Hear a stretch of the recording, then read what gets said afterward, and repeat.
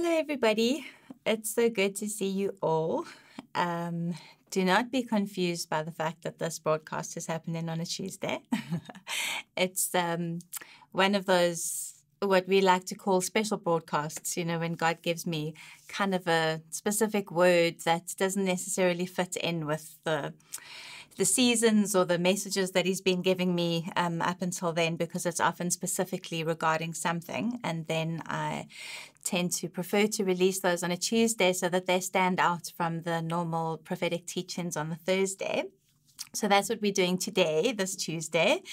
And just welcome everybody back. For all of you making the effort to watch this Tuesday, I so appreciate it. Thank you so much. And for all of you who now think that today is Thursday, it isn't. But I will see you on Thursday again, so don't forget. The word actually that I felt God, it's one of those things. Okay, so it's November 2020, and we are heading forward into, obviously, the end of 2020, the beginning of 2021. And so from roundabout now until the end of 2020, you're going to get various prophetic voices releasing various words for 2021 and all of that kind of thing. And I actually just felt like God has been speaking to me about 2021, but like kind of about the time to come or the seasons ahead.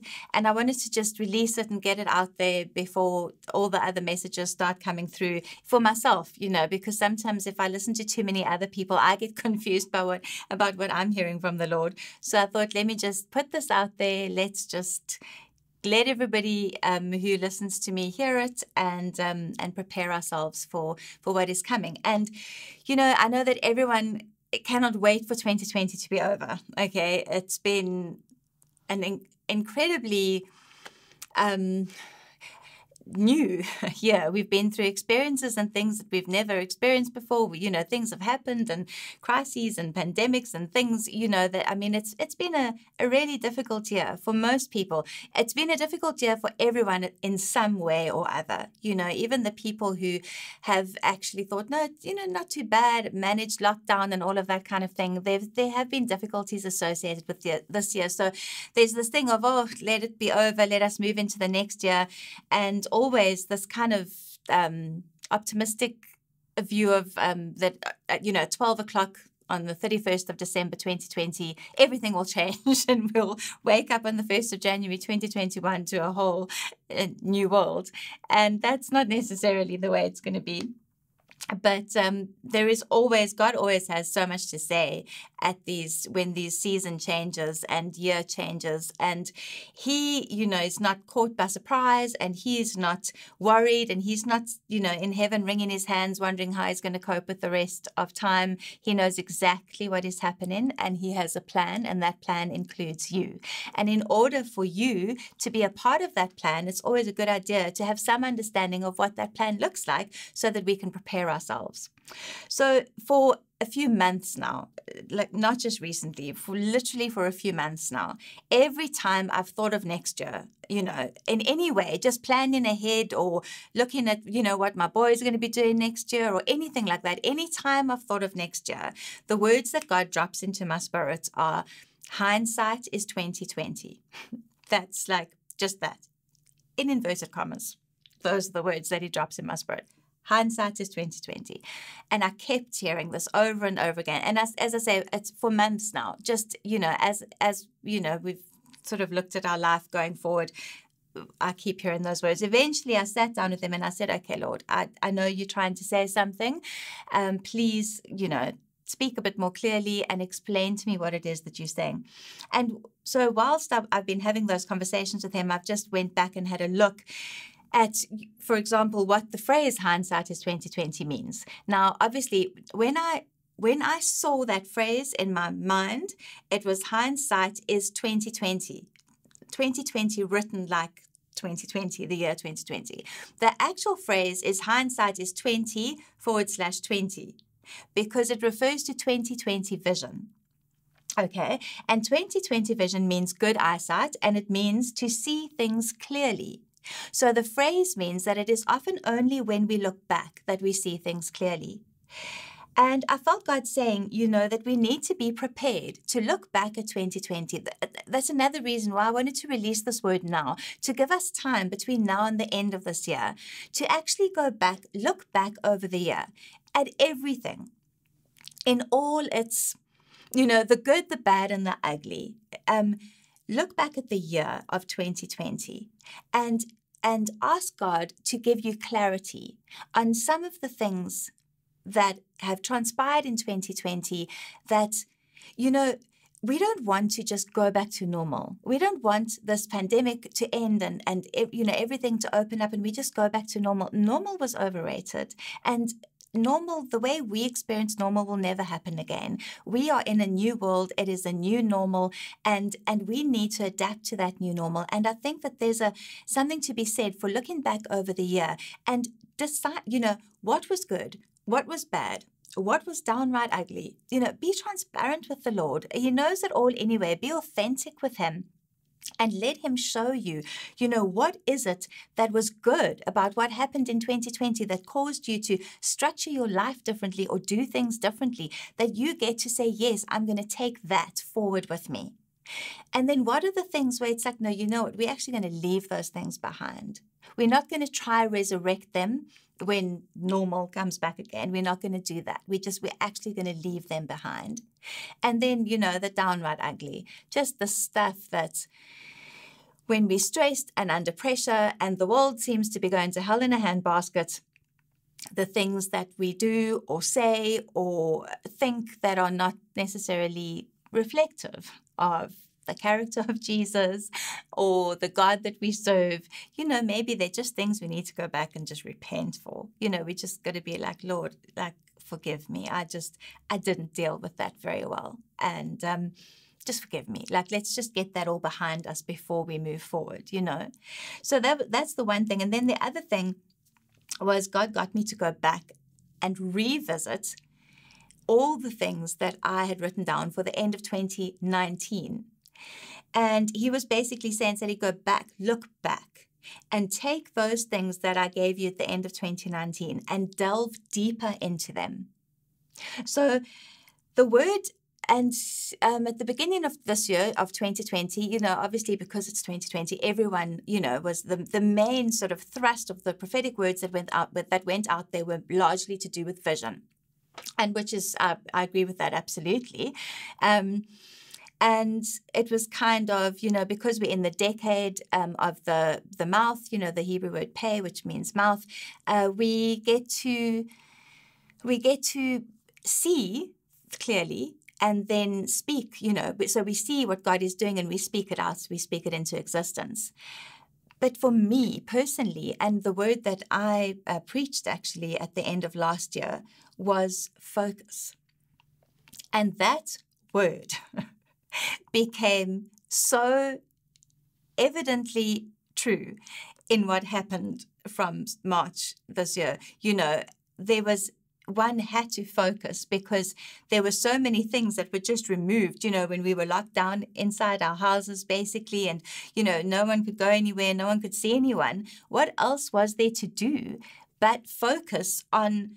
And you could have chosen what you focused on. And I've released lots of words about choosing faith and focusing on, what you can choose to focus on. But God told me to go back and have another look at the origin of the word focus.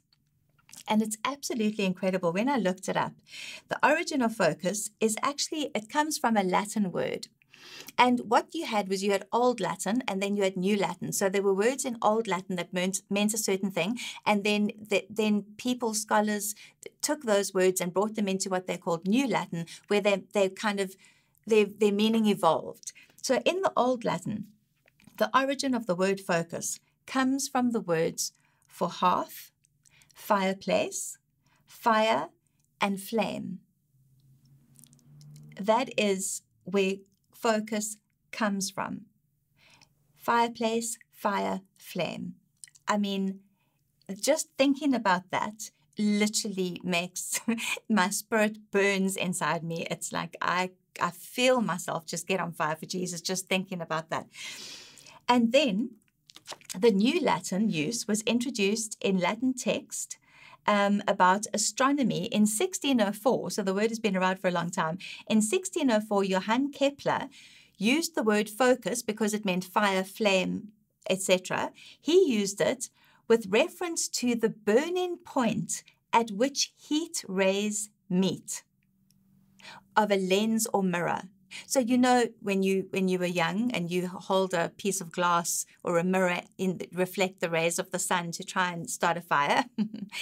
He used that same word focus that meant fire, flame, fireplace in that context, in the astronomical context, about referencing the burning point at which heat rays meet, like of a lens or a mirror. So the point at which the sun's rays hit the mirror, at that point that actually causes a flame, that is what focus was used for then.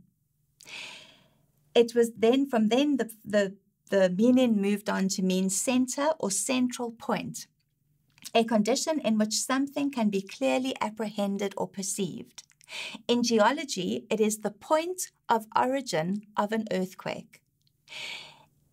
It all brings us back to focus on the one thing that is the main thing, that is the only thing that matters in all of this, which is Jesus. I just think that if we could bring our lives down to focus on that point where the fire of the Holy Spirit hits the reflection of our life and we catch a light and burn for Jesus, that is, I want to live in that space. I want to live in that point. And that is the word that God has given me for next year. It is that the focus that has happened over this year is going to be even more intense, even more. And I'm not talking about more pandemics or more lockdowns or anything like that. I'm talking about us with God, that is what he's looking for in this year to come, in this season to come, is that absolute minute focus where his Spirit hits the reflection of your life and you burn for Jesus, to live in that central point. That needs to be the focus for 2021. So, we go back and we look at 2020, we weed out the good, the bad, the ugly, we sit with the Lord and we decide what we're taking with us, what we're leaving behind. And then we do what Philippians 3 verse 13 says, which it says, I don't depend on my own strength to accomplish this. However, I do have one compelling focus. I forget all of the past as I fasten my heart to the future instead. And the two things I want to pull out, and that's from the Passion Translation, the two things that I want to pull out of there is that I have one compelling focus, because actually we can only focus on one thing at a time.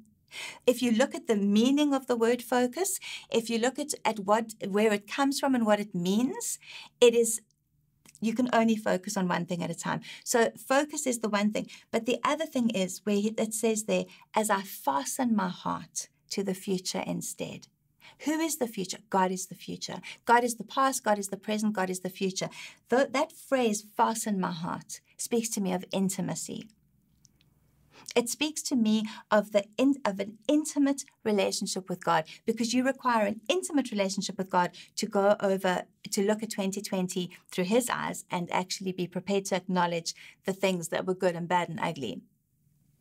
So focus and intimacy are going to be huge words for this next year, for this next season. But this word has been released now in November, but the point is not that we now shut down here and sort of move on to, no, that's another thing that God has really been speaking to me about. We're in a time period right now of acceleration. It doesn't bother God that there's November and December and then it's the end of the year. He's not bound by the fact that 2020 ends in a short while. And, he's not rushing to accomplish what he can accomplish before the end, before midnight on the 31st of December. He doesn't work like that. He's not bound by that. And he doesn't take a holiday. you know, and as much as God doesn't take a holiday, neither does the enemy. And I want to just encourage you to finish strong. It's the same word that I brought at the end of last year, but there's almost more of an urgency to it this year. We need to finish strong. You know, everyone is tired. People are tired. It's been a difficult year. You know, stuff has happened. People are stressed. People are drained. People don't know whether to fear for the future or to have faith for the future. I'm telling you that if you're a believer and you've got Jesus, you have faith for the future, because there is always hope. There is always faith.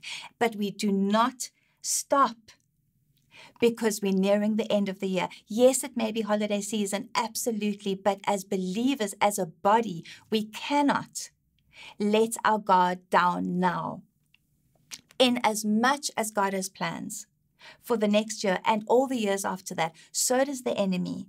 And in as much as we do not focus on what the enemy is doing, we focus on what God is doing. We also are aware of the fact that we fight a war, and a war cannot be fought if you don't know what the enemy's plans are going to be.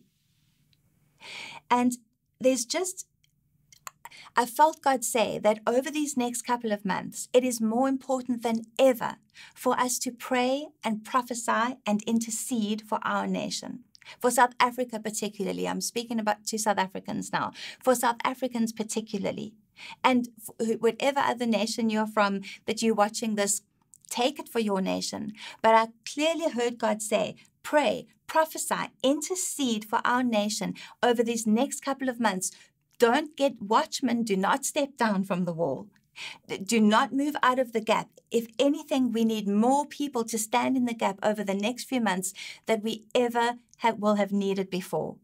And two of the things that I specifically felt God say to me was, I heard him speak to me about shalom. Now, you know, we tend to, we pray shalom over people because we understand it meaning peace, and it absolutely does mean peace, and it means the peace of Jesus. But the meaning contained within the word shalom, from the meaning of shalom, which is contained within the Hebrew letters or the pictographs that make up that word, is to destroy the authority that binds us to chaos. That is the actual meaning of the Hebrew letters that make up the word shalom, to destroy the authority that binds us to chaos. So when you are speaking shalom or declaring shalom over your family, your community, your house, your neighborhood, your country, whatever it is, you're not just decreeing peace, some kind of fluffy candy floss peace, you are actually stepping up and destroying the authority that binds us to chaos. And there are two specific spaces or places that God laid on my heart that we need to pray, prophesy, and intercede to destroy the authority that binds us to chaos over the next couple of months in this nation, our nation, South Africa. And the one is on our roads. We need to speak shalom over our roads, all of our roads, in all of our wherever you live within South Africa, whatever province you're from, whatever region you're in, go out when you're driving along, speak shalom over our roads. I get the sense that the enemy has a plan for such evil in terms of just carnage on the roads over this holiday season. And we as the body of believers get to stand up and say, no, actually, we are going to speak over that, and that is not going to happen. And then the other area, which we all know that we desperately need, is we need to decree and declare shalom between races, cultures, and political parties over this holiday season. In every area of our nation, we need to be speaking the shalom peace that destroys the authority that binds us to chaos over racial differences, over our different cultures, over everything where the enemy is seeking to ramp up the violence and ramp up the division and, bring about more and more disunity and more racial divide. We, as the body of believers, we as women, as warrior women in this army that God is raising up, we need to be the ones to speak into that. You know, some of you might remember, but when apartheid ended in South Africa in 1994, there were international prophets who released prophecies that were absolutely incredibly fear-filled. They released prophecies about, the streets running red with blood and just the most horrendous prophecies. And those prophecies went out. They filled so many Christians with such fear. But what happened? Believers got down on their knees. They were like this, because those prophecies, they're not supposed to fill you with fear. They're supposed to warn you. They're supposed to be like, you know what, this is what could happen, but we have a God who wants to co-labor with us and prevent these things from happening. And what we needed then as a church is exactly what happened. The church went on its knees, prayed, repented, interceded, prophesied. And those prophecies didn't come into fulfillment the way it had seemed that they would.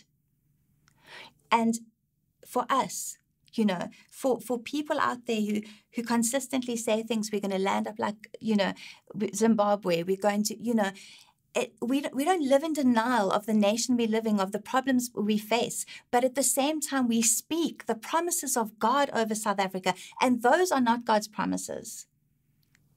We need to speak out what we see God show us about our nation. Not what's in the natural, but what God shows us in the spiritual. So I would encourage you over this next month and a bit, going into 2021, and don't stop there. November, December, January, February, pray, prophesy, intercede, decree and declare shalom, but specifically focus on the roads and the racial divide and the violence that springs up from all of that.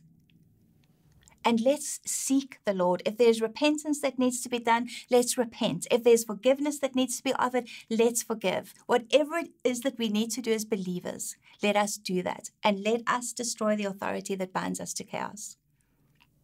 A few other things that God showed me is that next year will be a year of grace. There's always grace. Love, mercy, and grace are in abundance, and they are going to flow forth from Him in the year to come.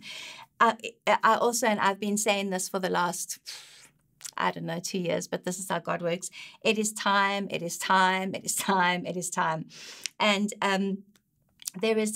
we are in a season, kind of an overarching season of preparing the bride, okay? We don't know how long we're going to be preparing the bride for, but there is a season of preparing the bride. But I felt God say that within the season of preparing the bride, there are other, kind of seasons or times. The word season is so overused, but, times that fit within that time. And the one that He told me is, and I don't know that it's just for next year, I think it's actually almost an era that we are at the beginning of, might have stepped in a little bit, and we're going to step into it further, is the time or the season to prepare the way. We need to prepare the way for the coming of the King. It is a John the Baptist era. There are John the Baptist, there is a John the Baptist mantle, a John the Baptist anointing over this time in history. And we need to prepare the way for the coming of the King. And it is time. It is time now. There is an urgency. We don't wait any longer. We do it now. And then just some of the other things that He said to me about next year, particularly, He said that there is, we need to be prepared for warfare. We need to be prepared for trial. It's a time when we get to assess and decide, where we get to actually, there's that saying that says, if you stand for nothing, you will fall for anything. It is the time to nail our colors to the mast, to be like, okay, you know what? This is the side I'm on. And this is what that looks like. The time for double-mindedness and being swayed here and there and thrown about by the waves and blown about by the wind, those days are over. It is time to assess and decide. It is a time of accountability and responsibility. And from all of that comes reward, comes mature unity, And it is a time for purity of heart. And I've spoken on this so many times: consecration, holiness, righteousness, purity of heart. And also a time to be expectant of God, to expect God to move, to expect Him to show up, to expect Him as we step into these things. He steps forward. He doesn't meet you halfway. He comes more than halfway. So those are some of the things that I feel that God has shown me for next year, and taking us probably into the years to come as well. And I just trust that some of those things will resonate with you, that some of those things will be things that God has been speaking to you about. I would encourage you to sit with God yourself and get your own word from Him for what is to come. Don't rely purely on other prophetic voices. Ask God for a word for you, for your family. And let us finish strong. Let us finish this year strong. And step into the future with faith that God holds it and us in the palm of His hands.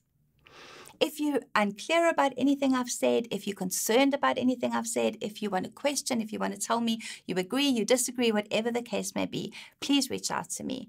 WhatsApp, Instagram, Facebook message, email, website, contact, whatever the case may be. Reach out to me and I would love to chat with you. So thank you for listening. Don't forget to tune in again on Thursday. Today's Tuesday, on Thursday. And I will see you then. Thank you so much. Love you all. Bye.